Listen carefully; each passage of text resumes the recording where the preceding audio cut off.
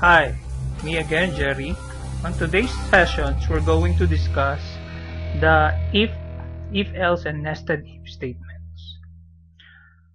This would be our following objectives,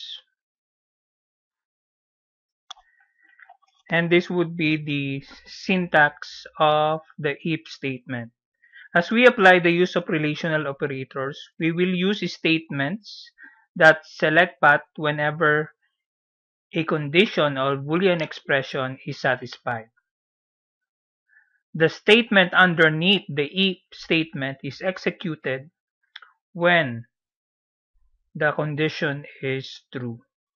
Executing multiple statements requires a beginning and ending curly braces. This signifies the block to be executed when condition is met. Condition or Boolean expression must be enclosed with parentheses. See here? Let us consider the following codes. Num has a value of 143. Next is an if statement. The program validates the condition. Since the relational operator tests the equality of num and the value 143, the condition is true, and the word I love you is printed. The next statement will be executed in line 6 that displays end of the program. How about if the condition is false? Let us consider another program. The program executes assignment of value 7 and 3 to num1 and num2 respectively. Next is an if statement that tests if num1 is less than num2. The condition is false because 7 is greater than 3. The if statement simply bypasses the two statements inside the curly braces and proceeds to the next statement and displays end of program. The if statement executes only if the condition is set to be true. How about if you want to execute statements if condition becomes false? We use another variation, the if-else statement. This is the following syntax. Once the condition is not satisfied, which is false, the program will branch immediately to the statement underneath, the else statement. Note that the statements are also enclosed with curly braces to show that the block statements to be executed when condition is set to false. Let's work on a sample problem that will help us understand the process of if-else statement. We'll create a program, positive or negative, that will determine if a number is negative or positive. So if we enter a positive number, it will display the number and its corresponding message, positive or negative. And after that, a message the program terminates, ending the program. Let's start our Eclipse.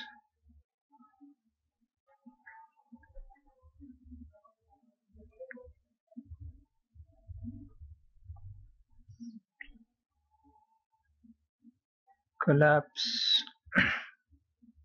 Go to Java package. Right click.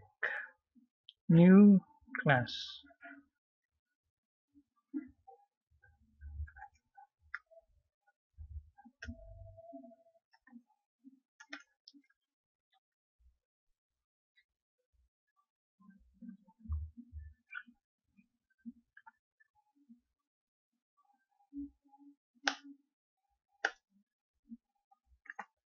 Click static void.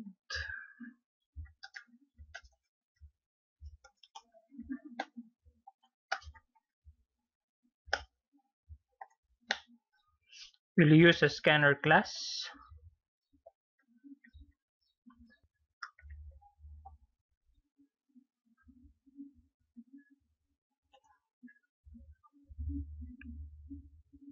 Let's import the package for scanner class.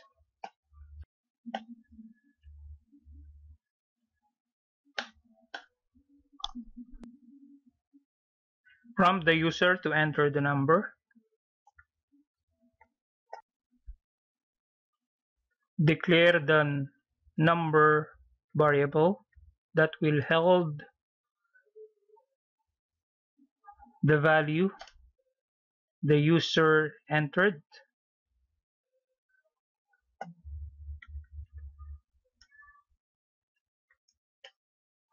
We do the declaration here.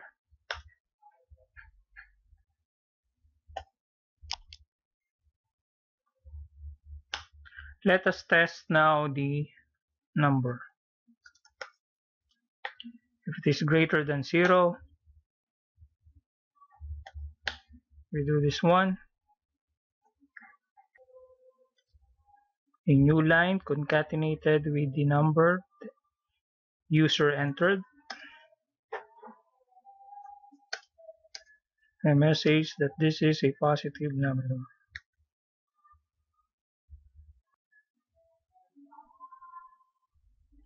If it is not, it will branch here.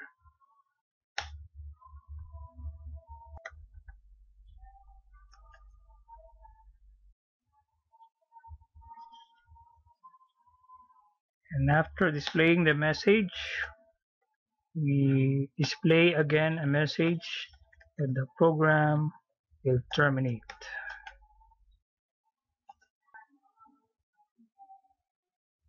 No error. Let us save. Run.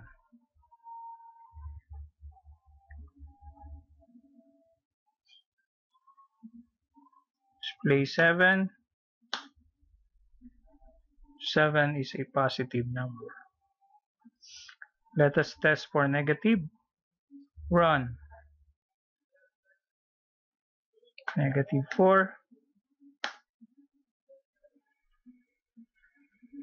Negative 4 is a negative number. The program terminates.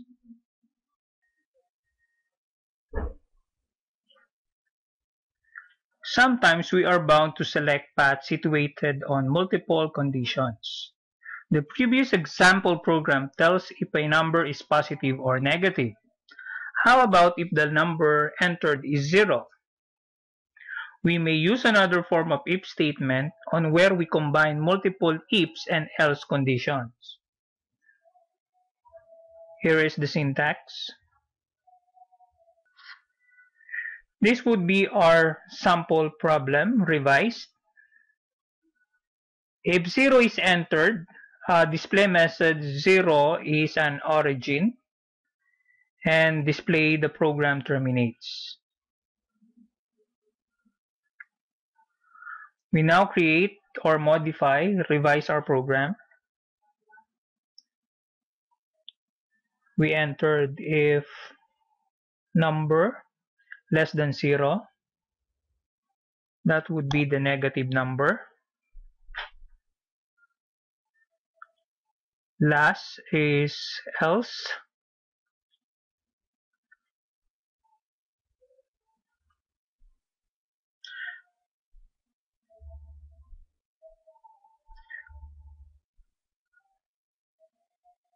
System out, println, concatenated with the number, and concatenated with the text is an origin. Let us save and run our program. Let us test our previous inputs. 7. 7 is a positive number. Rerun. Let's test for the negative number, negative 4. Negative 4 is a negative number. Let's enter 0. 0 is an origin. Let us discuss the different scenario on what we did on the previous program. We isolate the portion of the program. Okay, we display the enter number. We entered 7. The program accepts the 7. We validate the number if it is greater than 0. So this is true. So the message will be displayed. After that, it will jump on the last line and execute the program terminates and display it. What if we entered -4? So this is scenario 2. We enter -4. Program accepts -4 and store it on number. We validate number greater than 0. Is it true or false? False. It will jump on else if and test if number is less than 0. Of course, it will be true. And display number is a negative number. -4 is a negative number. And after that, it will jump on the program terminates and display the program terminates. Scenario 3. We prompt again to enter a number. We enter 0. Program accepts 0 and store it on number variable. We validate the condition if number greater than 0. So this is false. And it will jump to the next else if statement and test if number is less than 0. The answer again is false. It will jump on the last else statement and display number is an origin. And after that, it will jump on the last line. The program terminates. Hi, this is Jerry. Thank you for watching this video. If you'd like to see the script or codes of this tutorial, please click the link below. Do visit us on our Facebook and Twitter account. Don't forget to hit the like buttons.